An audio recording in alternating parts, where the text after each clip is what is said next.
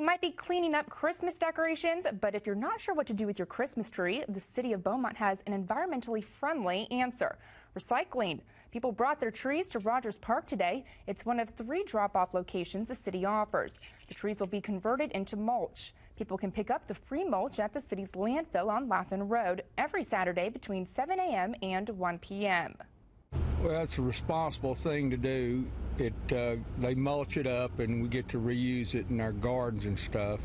It's better. They won't burn because the green sap, all it does is burn the leaves off, and it's just a good thing the city does. You can also drop your tree off at Magnolia Park on Magnolia Avenue and Sprott Park on Usan Street. The drop-off locations will be open until January 10th.